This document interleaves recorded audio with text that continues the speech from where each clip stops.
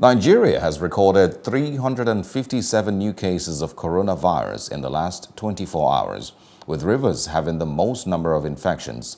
Data from the Nigeria Center for Disease Control shows the state 170 new infections were reported in Rivers State, placing it ahead of 11 other states and the Federal Capital Territory. The 357 count is a decrease from the 584 recorded on Monday. The total number of confirmed cases now stands at 183,441, with more than 167,000 recoveries and 2,229 deaths. Hello, hope you enjoyed the news. Please do subscribe to our YouTube channel and don't forget to hit the notification button so you get notified about fresh news updates.